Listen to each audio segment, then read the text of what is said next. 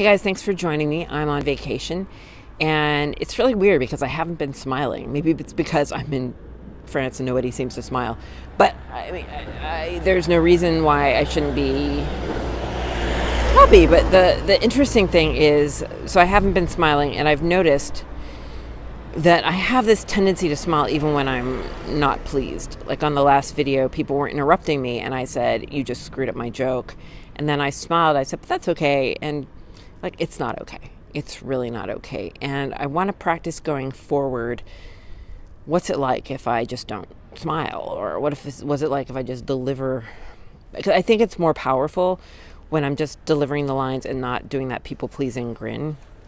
I think it's a lot more, I think it works better. It's more authentic. It's ultimately more authentic. So I'm going to practice that. And I think that's what I'm learning about myself this week. I just want to stop being a people pleaser and pretending. But I hope you're well, and I will talk to you soon. Thanks for joining me.